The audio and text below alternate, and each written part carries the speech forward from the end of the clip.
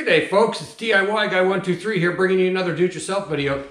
Today we've got a 2002 Buick LeSabre and it's in overall pretty good shape, the car is, but I decided I was going to change the subframe bushings. It comes with a kit and a new bolt, and the subframe place where the bushings touch it rusted out. And not only was it sort of rusted and worn, the hole is too big that the bolt and the bushings are supposed to go through. Like, it's all beat out of there and corroded, and it's a really big hole compared to what should be there. What are we gonna do? We gotta reinforce that, and it just so happens that the old cup from the top is the exact diameter of the outer subframe radius. And if you look how nicely that fits up in there. Okay, so now that we know that this is a perfect fit, and it's gonna be a really nice surface to weld around, we've gotta cut it so that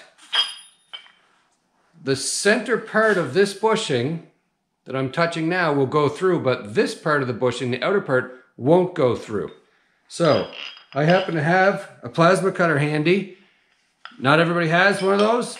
Totally okay. You can do this with an angle grinder if you're really careful and you have a small grinding disc, or if you had a rotating grinding stone, you could do it that way as well. It's going to take a while. But anyway, there are lots of ways to cut this out. What do we got here? Miller Spectrum 875 plasma cutter. That on 35 amps.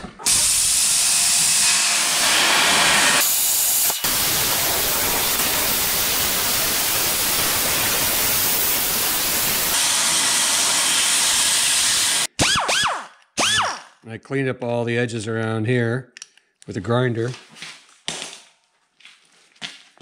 This now fits in there quite snugly, not too much clearance, and it won't rotate. And that's the thing, you don't want this bushing to be able to spin, and it's not a circle, it's got flat edges, and so I think that's going to work out beautifully.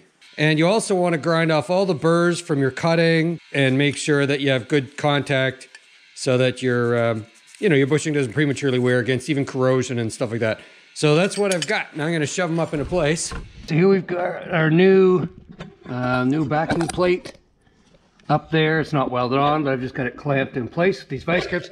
You can see it mates nicely with this surface right here. So I'm going to weld along there, and then I'll weld it along there. A little difficult to weld upside down, but I'll get it done. You can see it's all nicely tucked in there, and the bushings fit really well. I was quite careful with the alignment of that new cup I put in there to make sure it was centered in the hole. I matched it up with the other side. So yeah, that's how we're looking there. I got those all tucked up in place and then torqued them to 66 foot-pounds. Then I let them sit for a few minutes and then retorqued them to just make sure that I hadn't missed anything. And it's all good. So I can't remember if I showed this before I started, but I used to be able to take this part of the subframe and move it up and down, and it's on there rock solid now. Can't move it anywhere. This is gonna make the car handle much better. It's gonna resolve some clunking, gonna make it so that you could actually do an alignment and extend the life of the vehicle.